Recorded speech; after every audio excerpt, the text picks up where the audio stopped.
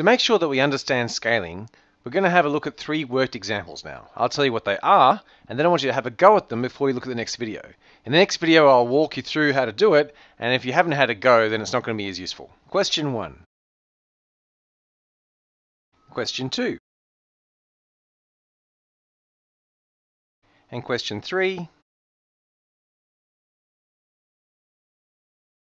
So when you're typing on a computer and you select a point size, it might be 32 point or something, the point is just a unit of length. It's just how big those letters are supposed to be. And 1 point is roughly 1/3 of a millimeter.